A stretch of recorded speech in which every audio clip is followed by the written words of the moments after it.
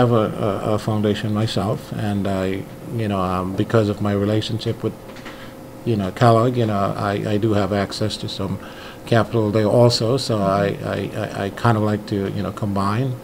to provide the scholarships, and I really feel that it's something worthwhile to give back to a place that have given lots to me. Working with the IUD-GO would be one of the first place to start.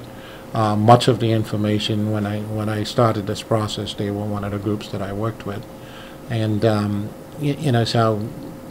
getting to them, I would suggest to anybody there who know the individuals that I've talked about or know anything about the organization to get that out.